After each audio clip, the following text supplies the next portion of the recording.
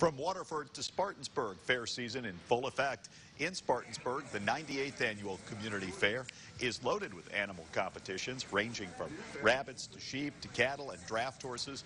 There are also tractor pulls of various varieties, lemon pie eating contests, and the crowning of the fair queen, junior miss, and princess. There's always great food, rides, and live music every night to bring in the crowds.